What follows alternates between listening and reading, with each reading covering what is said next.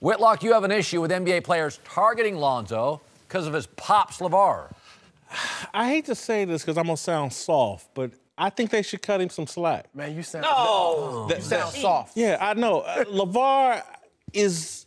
Lonzo's shouldn't be so strongly connected to his dad.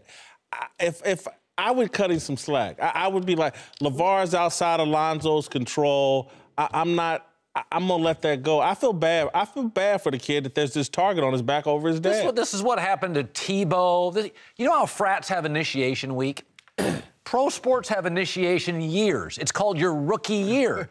They go out, Manziel was too cocky, Tebow was too popular, Reggie Bush was too flashy.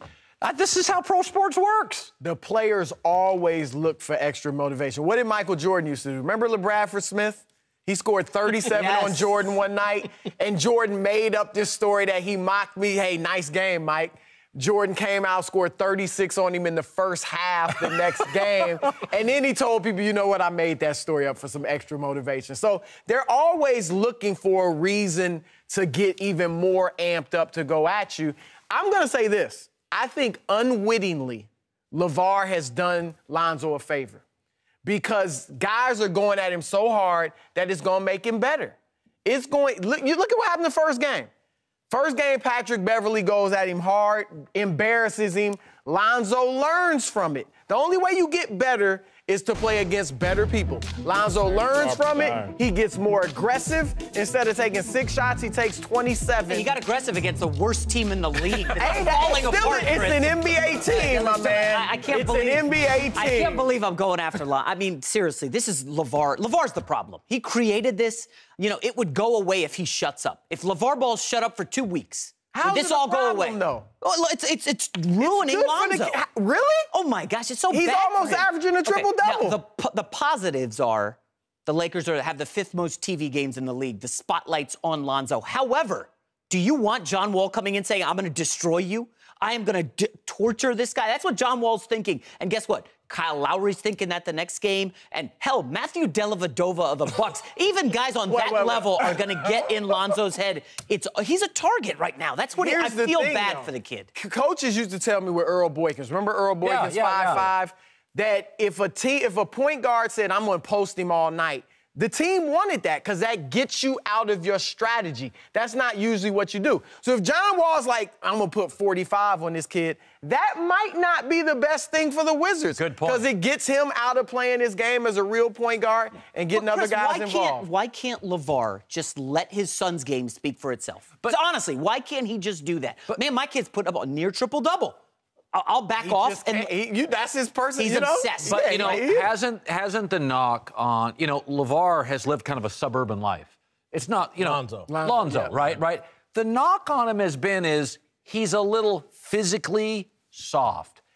To Chris's point, it's almost like a quarter. Iron sharpens iron. I mean, I think there's something to be said. He is going to be, let me tell you something. With pro athletes, humiliate him, they rebound. They work hard. He's going to be humiliated. If he's got it in him, which we think he does, then he's going to respond positively. I just wouldn't, if I'm Lonzo, I'm just not comfortable with the discussion about his father. And I know his father has done this. He's made himself a discussion point among media and fans and players. I get that. LaVar did that. He wants that. I just don't think it's good overall or best for Lonzo. I wouldn't be happy, and his personality doesn't seem to be anything like his dad's. I wouldn't be happy with my father just being a talking point constantly. But if during that's my true, career. he didn't have to be on that reality show. Yeah. He signed for it. I think he likes his dad.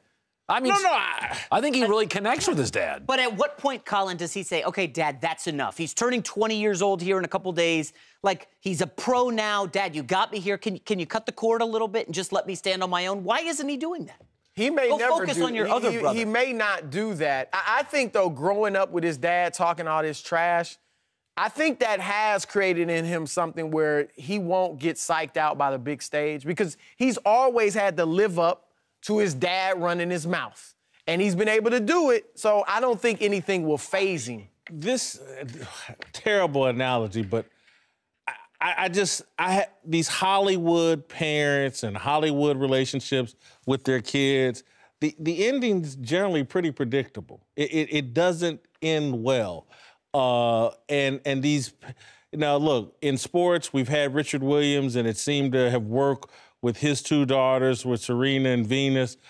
But is that the only one? I mean, Tiger and Earl Woods. Those are individual sports. But sports aren't like movies where you're off for 9 months. You know, the devil's playground's idle time. Lonzo's going to be playing for 7 months and training for 4. He'll stay busy. He'll stay out of trouble. This smells like Joe Jackson to me a little bit. I'm with Colin, and I think he likes his dad, but it is interesting to watch, to see 3 years from now, 2 years from now, does something come out? Is there a split? You know, we have to wait and see. All right.